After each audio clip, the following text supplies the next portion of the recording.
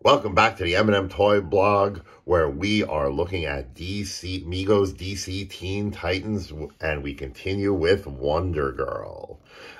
With the Teen Titans line, Mego started using the nicer, soft rubber boots and gloves. Wonder Girl, of course, doesn't have gloves, but she does have the boots, easily removable, very nice material, under which we have her red stockings.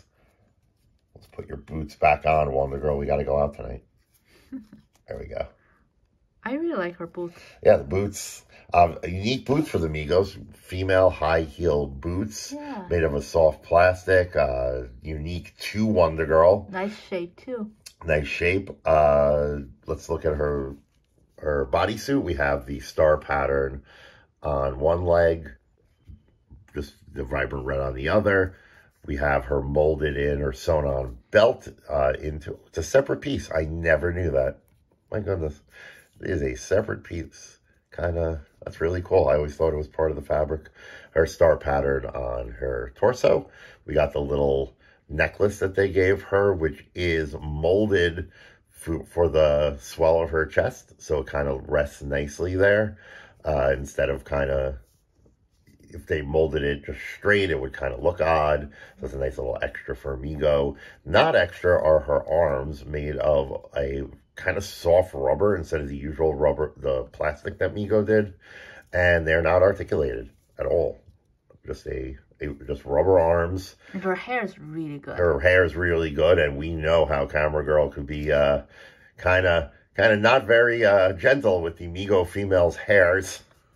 Poor Donna's fellow Paradise Island Amazon Wonder Woman got Camera Girl's ire for her 5 head, but not such a problem for Donna. Let's take a look at her hair and her cute little unique sculpted face. I think this was a resculpt of one of the early fashion dolls that Mego did, but it all looks really good. Vibrant colors pop. And the rubber boots make you wonder if the Mego line continued, the Mego superhero line continued. What kind of boots and gloves and costuming would they have done for new figures? But as we all know, it ended with Teen Titans in 1976. The colors is really good. Yeah, that's combination. Mego fans will say, when you say color, do you think Teen Titans, you think the color. Think of the bright yellow on Kid Flash. Anything else to add there? All right. Let's take one more look at the boots. Snaps are perfect. She's a little hard to stand, which makes it a little challenging. I always lean her against one of her fellow Titans. At this point in DC history, there she goes. She got this costume in 1969, replacing her little, Wonder Woman onesie that she wore.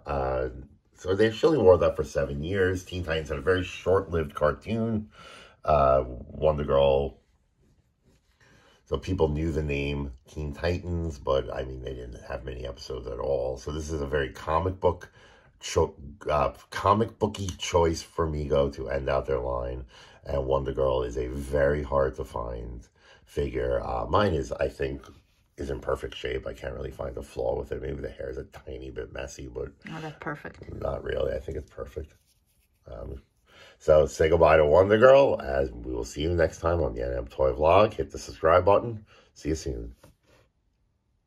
Cute face.